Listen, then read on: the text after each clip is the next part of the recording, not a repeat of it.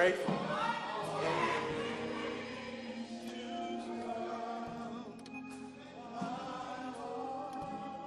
Grateful, grateful, grateful. It's real salt. That's real salt. Real salt.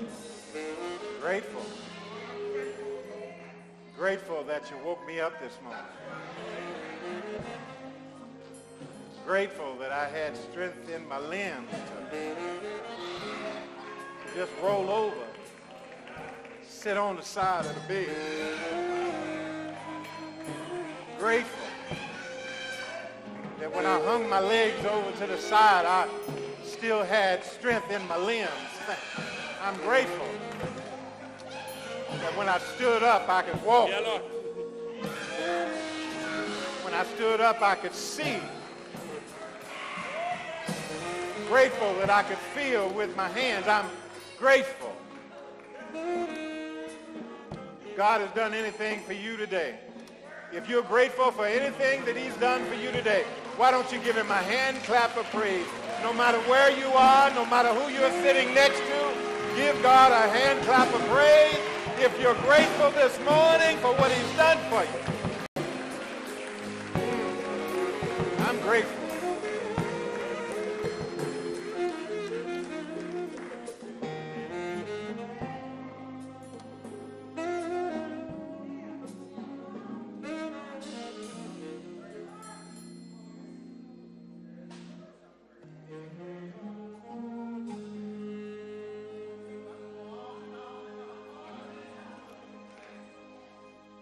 Every now and then, it's okay to praise him.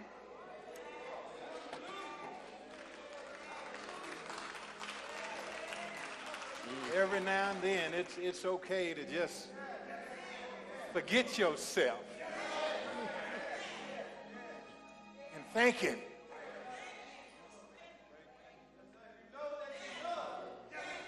Just praise him.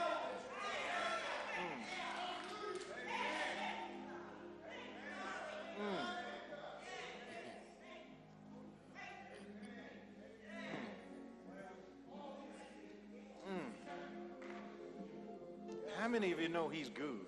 Yes, sir. All the time and all the time. He's good. Let's give him another Yes, hand Reverend. clap of praise.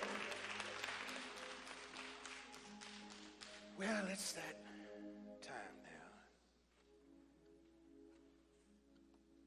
I would, my brothers and my sisters, that you would turn with me now to our scriptural reference for this morning's sermon. And it's found in the book of Hebrews. And while we're looking for that, I'm going to give you an opportunity to turn off all your little tweety phones and your chirping phones. If you don't know how to put it on vibrate, just shut it off altogether. I promise you, whoever's looking for you, if they love you, they'll be looking for you after service. Amen. Amen. Tweet, tweet, chirp, chirp. Just turn them off. I think for 13 years, I told you, unless you were a doctor on 24-hour call, amen, just turn them off. Isn't it good to just dedicate some of your time to God? Yes, sir. Not be interrupted by man. Amen. Amen. Our scriptural text is coming from the book of Hebrews, the 12th chapter, verses 4 through 11. And we're going to be reading from the Message Bible this morning, a more contemporary rendering of this text, the Message Bible. We have it prepared for you on our television monitors, and I would that you read that with me at this time. Let's read it together. In this all-out match against sin, others have suffered far worse than you, to say nothing of what Jesus went through, all that bloodshed. So don't feel sorry for yourselves. Or have you forgotten how good parents treat children, and that God regards you as his children? My dear child, don't shrug off God's discipline. But don't be crushed by it either. It's the child he loves that he disciplines. The child he embraces, he also corrects. God is educating you. That's why you must never drop out. He's treating you as dear children. This trouble you're in isn't punishment, it's training, the normal experience of children. Only irresponsible parents leave children to fend for themselves. Would you prefer an irresponsible God? We respect our own parents for training and not spoiling us, so why not embrace God's training so we can truly live? While we were children, our parents did what seemed best to them, but God is doing what is best for us, training us to live God's holy best. At the time, discipline isn't much fun. It always feels like it's going against the grain. Later, of course, it pays off handsomely, for it's the well-trained who finds themselves mature in the relationship with God. You may be seated in the presence of the Lord. At the time, discipline isn't much fun. It always feels like it's going against the grain. Do I have a witness? Yes, sir. But later, of course, it pays off handsomely. Yes, sir, Reverend. For it's the well-trained who find themselves mature in their relationship with God. From this text, I want to speak for just a few moments on the subject of God's love misunderstood. God's love misunderstood. With my underlying premise, my central theme, my main point being this: if you don't get anything else out of today's sermon, before you check out on me and go to sleep, get this. Amen, get this. Saying sometimes we misunderstand God's love as punishment rather than correction. Punishment has a negative connotation and is viewed as God's response to our negative behavior. However, correction has a positive connotation and is viewed as God's teaching us something that will better us as individuals.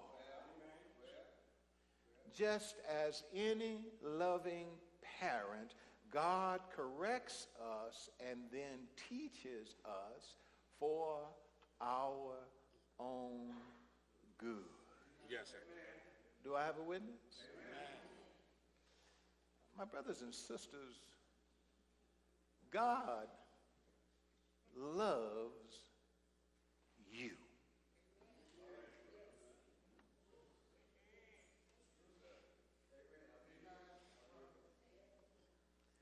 God loves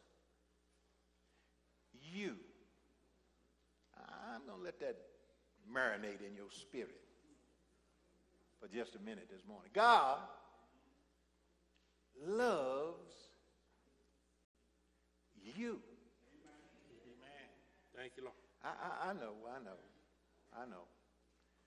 For some of us, that statement is hard to believe. Why? Because we don't feel loved. Instead, when we look at our current status in life, we feel just the opposite. We feel as if we're being punished for something we've done in the past. We don't understand God's love or his methodology of expressing his love. And if truth be told, many of us have never really understood what real love felt like anyway. You know, I've heard many say, Rev, I never heard my father say he loved me. I know that my mother must have loved me because of what she did for me, but after I reached an early age, I don't recall my mother ever telling me that she loved me. I don't recall that. I can't remember my father ever saying he loved me, and I can't remember my mother ever telling me that she loved me. As your pastor, I know how they feel, because I too had no recollection of my parents telling me that they loved me. My mother was absent, and my father was a hard and critical man. And I never heard him say he loved me. But later, when I was 33 years of age, I confronted him. I was a man then. I confronted him. And I told him, I said, Dad, I've never heard, 33 years, I've never heard you say to me, son, I love you. And he reproved me and rebuked me by saying that he showed me that he loved me by what he did for me during my youth.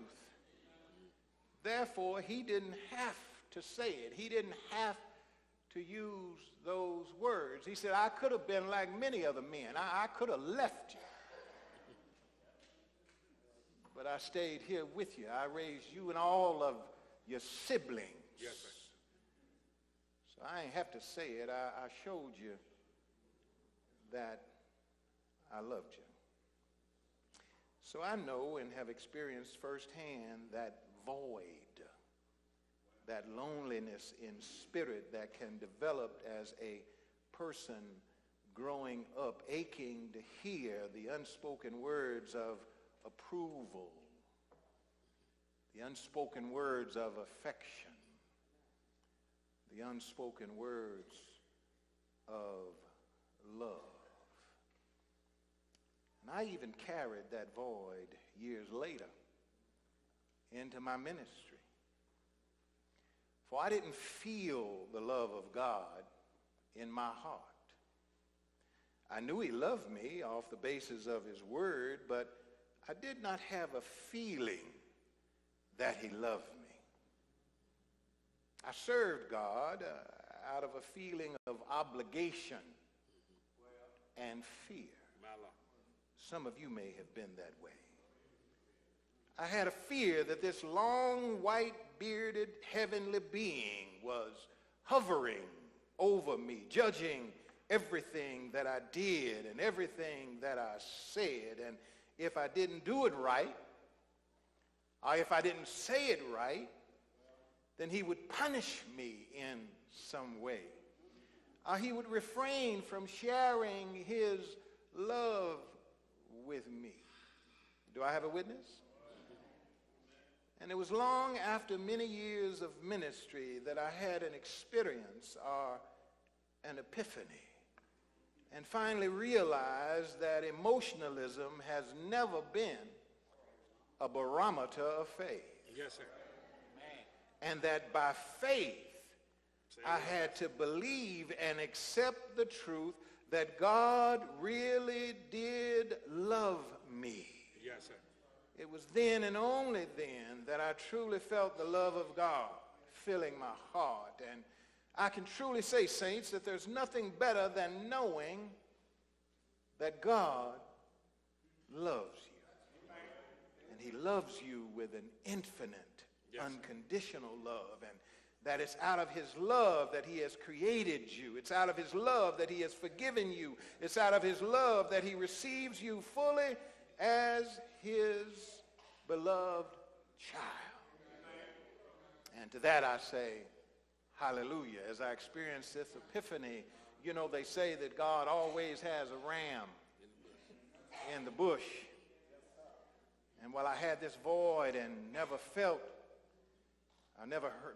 the love and never heard the words, I love you, from my father or my mother, God always has a way. And there was this one person that has been with me every day of my life for 65 years. When I couldn't hear it from my father, when I didn't realize it, when I was down, she was there. When I made mistakes, she was there. Never condemning, but always uplifting. Yes, sir. When I was lost and didn't know which way to turn, she was there. When I got in trouble, was afraid to call home and tell my father that I was somewhere that I shouldn't be, you know, where you hear the gate slam behind you, clank. Oh, Lord. I called her. And after I got to reminiscing about everything that this woman did for me,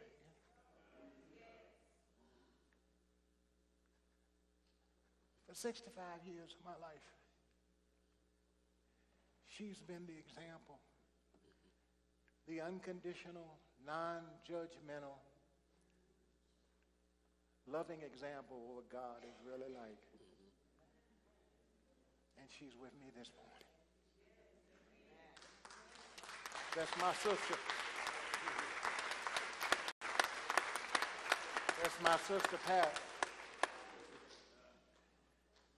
So, Pat, this wasn't in the sermon, but I need you to know that I love you for loving me. For 65 years, she has demonstrated the love of God. Amen. Why do you feel important? Why did you feel it important, Reverend, to bring up and point out your sister? It's because of what I tell you every Sunday. My brothers and sisters, sometimes people don't have people in their lives that can say, I love you. That's right, Reverend. Sometimes people don't have other family members in their lives that can reach out to them and comfort them and support them when they're down. So we, as brothers and sisters in Christ, when we see somebody that's down, when we see somebody that's hurting, when we see somebody that's in need, that's the time for us as brothers and sisters in Christ to reach out and let somebody know, baby, it's going to be okay. Amen. Amen. Because God loves you. And so do I. Saints, God's love is not influenced by circumstances or situations. And God's love can't be diminished. God can never love you more than he loves you today, and neither can he love you any less. He loves you solely on the basis that he created you, and he chooses to love you now and every moment of your life. Yes, sir. Nothing that you do or nothing that happens to you can separate you from the love of God. For Paul says in Romans 8:35 and then 37 through 39, Paul says, who will separate us from the love of Christ? Yes, sir. Will tribulation or distress or persecution or famine or nakedness or peril or sword? But in all these things we overwhelmingly conquer through him who loved us. Yes, sir. For I'm convinced that neither death nor life, nor angels, nor principalities, nor things present, nor things to come, nor powers, nor height, nor depth, nor any other created thing will be able to separate us from the love of God. Yes, sir. which is in Christ Jesus, our Lord. Isn't that good news? Yes, sir. Thank you, Lord. Nothing you've done, Yes, sir. nothing that anybody else has done to you, nothing that anybody else has said to you can separate you from the love of God. Beloved, God did not wait for us to come to him with an expression of love before he extended his love to us. No. To the contrary, God loved us first. John says it rather eloquently in 1 John 4:19, where he says, we love him because he first loved us. Yes, sir. And then the truth of the matter is this, saints. God is always waiting with open arms, ready to receive those who turn to him. He longs to embrace us, forgive us, restore us to full fellowship with him, and he longs to bless us as his children. Now, I know what some of you are thinking right now. I can look at your faces. I know what some of you are thinking. You're thinking, Rev, if all that's true, that God loves me and that he longs to embrace us and forgive us and restore us and bless us, then why doesn't it feel that way? Why do I feel as if God doesn't care about me or love me? And I humbly submit to you that you feel this way because you misunderstand God's love. I concur with Dr. Charles Stanley, wherein he writes in his book entitled Sharing the Gift of Encouragement, that people don't typically feel the love of God because of three things. And here they are. The first thing is, they've never had a role model of God's love. They don't understand God's love because they've never had a role model to effectively show them God's love. The second thing is they've been taught incorrectly about God's love. And the third thing is they've gone through difficulties that they believe a loving God could, would, or should have spared them from experiencing. Yes. Amen. Didn't have an effective role model. They've been taught incorrectly about God's love.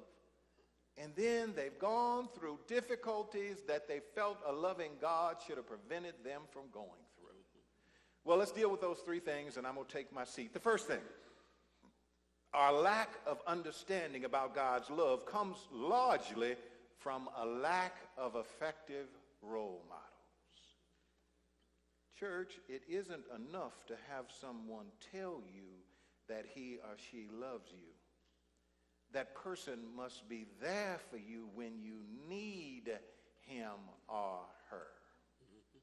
We each need to experience love in tangible and physical forms. I'm hungry. I need to be fed. Don't just tell me you love me and then walk away from me. Do I have a witness? Amen. We need the presence, the comfort, and touch of other people. We especially need this when we're experiencing pain, suffering, depression, rejection, loneliness, tragedies, crisis, sickness, and hard times. We need love that has arms. Yes, sir, Reverend.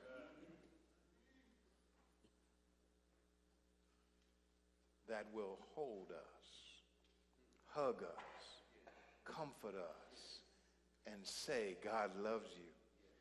And so do I. My brothers and sisters, I've learned through ministry that sometimes, as I shared this with you last week, in the danger. Yeah, I'm watching you. I'm looking at all three of you. The danger is that we sometimes use careless words, and there's a danger in using careless words. Yes. Amen? So sometimes the best ministry is the ministry of silence. Uh-huh. So sometimes when we go into a hospital room and the family's together and they've received difficult news, they don't need to hear platitudes. They don't need to hear your speculative advice. All they need is your presence. And sometimes just holding somebody's hand, sometimes just putting your arm around someone and giving them a hug, not even saying a word, but just being there for them, sharing that hug is ministry enough to get that person through. Yes, sir. One of the central teachings of the early church was that Christians were to be role models of God's love one to another. John wrote in 1 John 4:11, if God so loved us, we also ought to love one another. Amen. Saints, we must demonstrate the love of Christ by being effective role models. We must be the arms that hug, that hold, that comfort others that are hurting. We must be the mouths that say, God loves you, and so do I. Second thing, our lack of understanding about God's love comes largely because of incorrect teaching. And that's where I was. We must dispel the incorrect teaching regarding God and his love. God is not, let me repeat, my brothers and sisters, God is not a harsh judge with a long white beard sitting on his throne just waiting to pounce on you for doing something wrong. The Bible teaches us that God's very nature, his essence, his personality is love. John 3:16 teaches us that the motivation for God sending his only son, Jesus, into the world was love. For it says, God so loved the world that he gave his only begotten son. God's desire is to reveal himself to us as a loving father, one who will protect us, one who will provide for us, yes, one who will forgive us, one who will help us, one who will bless us, one who will encourage us, one who will uplift us. Yes, sir. God wants to shower his love upon us and give good gifts to us. Yes, sir. He wants to be in a loving relationship with us so that we can share our hearts fully with him, and he in turn can share himself fully with us. As disciples of Jesus Christ, we must dispel the incorrect teaching regarding God and his love and demonstrate the truth by our actions and our lifestyles. I praise God now that I've gotten over that incorrect teaching about God. Yes, sir. I praise God. I don't know if you're like me, but sometimes I'm afraid to even tell my best friend something I've done wrong. Marvin and I have been together since the first grade, but I wouldn't dare tell Marvin all the devilment. You know, because loose lips sink ships. So I wouldn't dare tell him all the devilment that I've been in. But praise God, I've got somebody that I can go to, and I don't have to worry about holding nothing back. I can share my innermost secrets. I can tell him how I feel, and as I tell him how I feel and confess my sins unto him and ask him to forgive me of my sins and help me turn all the way around so that I can repent of my sins, I can feel his loving arms engulf me.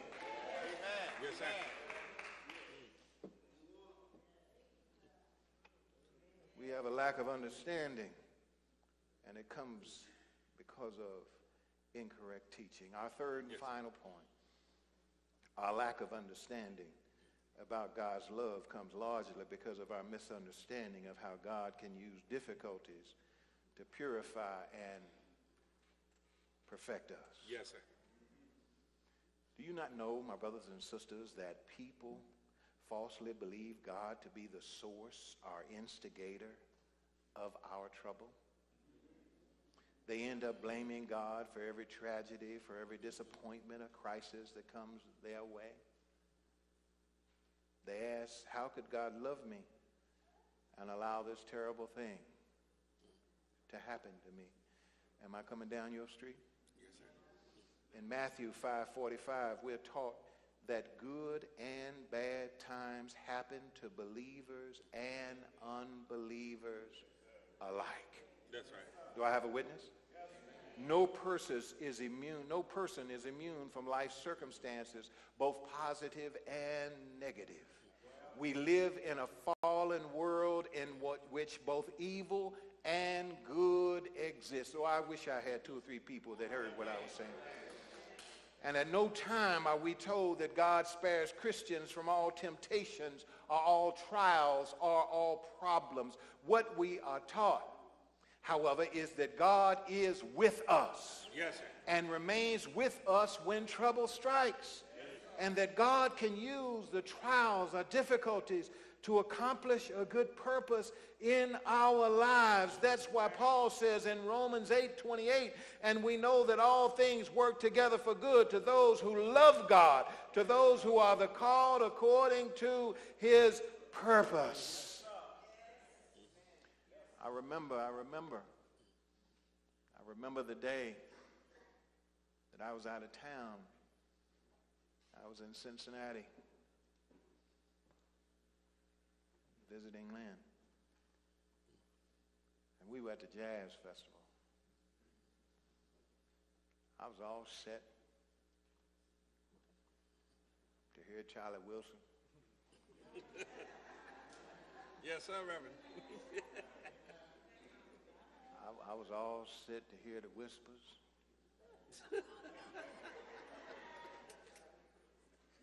And as Lynn and I were sitting there, my phone rang. And I answered the phone. And it was my baby boy. It was Jamil. And he told me, he said, Daddy, I'm in the hospital with Torrin. And they're saying he's not going to make it. You need to get home immediately. He might not make it through the night. So I left Lynn at the concert. I jumped in my car. And all the way driving home, I was praying. Lord, spare my son. If you do anything at all for me, keep my son alive till I get there. And I was so burdened down with pain and with grief that the adversary started working on me. And I thought about every sin I had committed, every mistake that I had made, every devilish thing that I had done, and started blaming myself and saying, it's because of everything I've done that my son is being punished. I told you, just like when I mentioned my sister Pat, God having a ram in the bush, I was so distraught, so depressed, that I just pushed his number in. And I called my friend, Pastor Cochran. And I told Pastor Cochran, Doc, this is what I'm dealing with. I got tears falling down my face. My son is dying. Could it be? You know, the Bible says that the children suffer because of the sins of their father. I was distraught. And then Pastor methodically taught me the correctness of that scripture.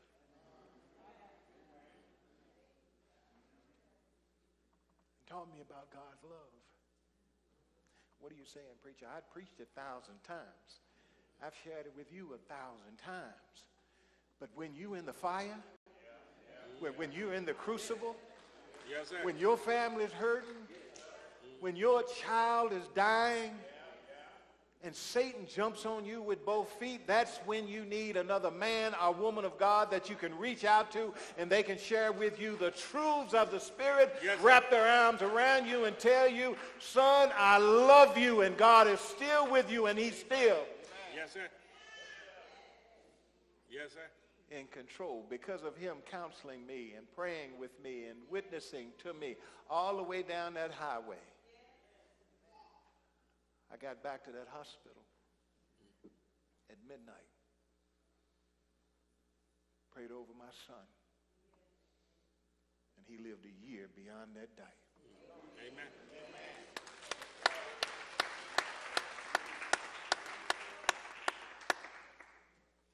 Saints, God's purpose in allowing difficulty into our lives is so that he might either correct us from error or further refine in us those things that are good.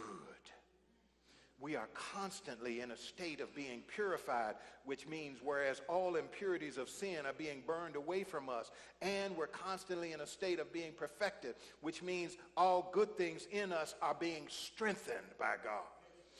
In our text, we're assured that those whom the Lord loves, he chastens. When we're being chastened, God is calling us to turn away from the things that are evil or harmful. He doesn't want us to suffer the terrible consequences of sin. God's process is not one of punishment. Let me make that perfectly clear. It's not one of punishment, which is the response to negative behavior, but it's out of correction, which has a teaching component to it. God's intent is that we learn a positive lesson so that we might change our ways, so that we might grow spiritually and put ourselves into a position to receive an even greater blessing from our loving Heavenly Father. Just as any loving parent, God corrects us and teaches us for our good. Let me hurry on. The process, the perfecting process, is one of ongoing learning in times of difficulty. The Lord brings to strength those character traits in us that are godly. It is in times of trouble when we learn in a focused way how to apply God's wisdom, his love and power. In many ways, the traits of self-control, endurance and faith, and true godliness are forged in the fires of suffering. 2 Peter 1, 5 through 8. The purpose of God in perfecting us is that we might be more useful servants in God's kingdom. Our witness might be brighter, our service more productive and effective. God loves us enough to want us to grow up in the very likeness of Jesus Christ, his beloved Son. So when you're going through something, it's not God that puts you in it. God may have allowed you to go through it, but God is walking with you as you're in it. Yes, sir. And God is strengthening you. He's prepping you. He's preparing you to handle the next tribulation that comes along. Yes, sir, Reverend. He's not punishing you, but he's perfecting you.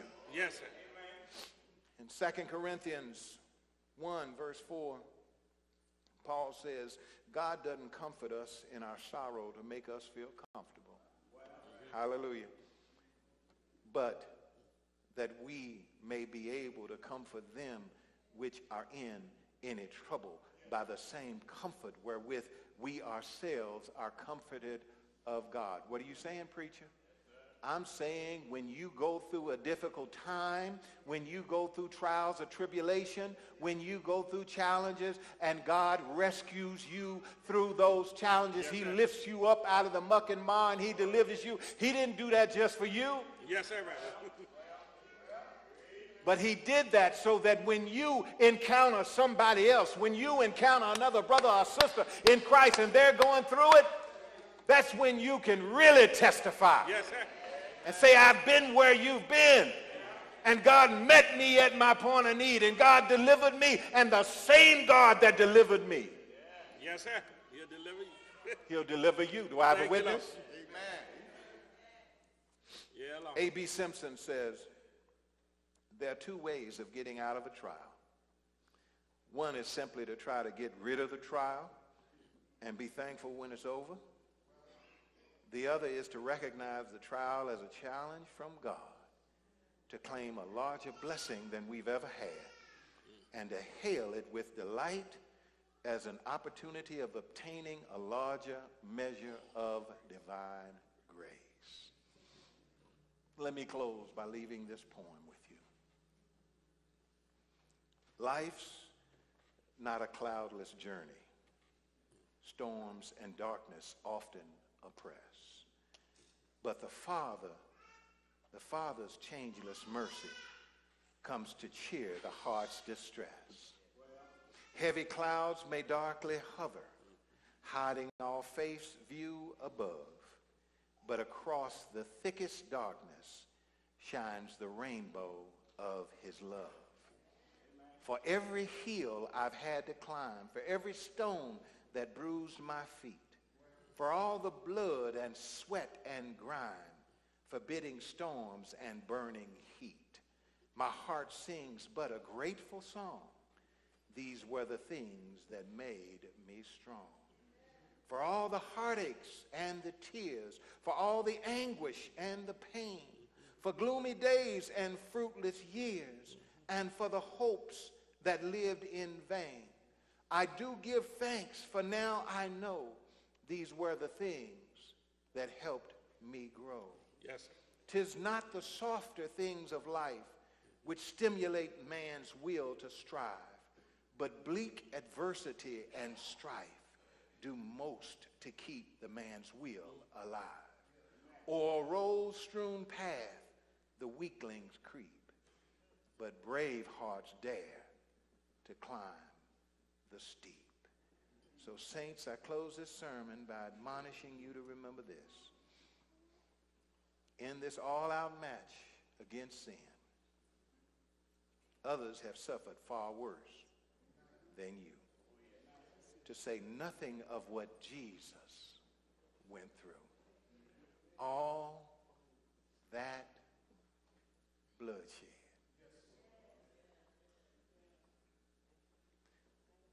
Just do this. When you're going through something,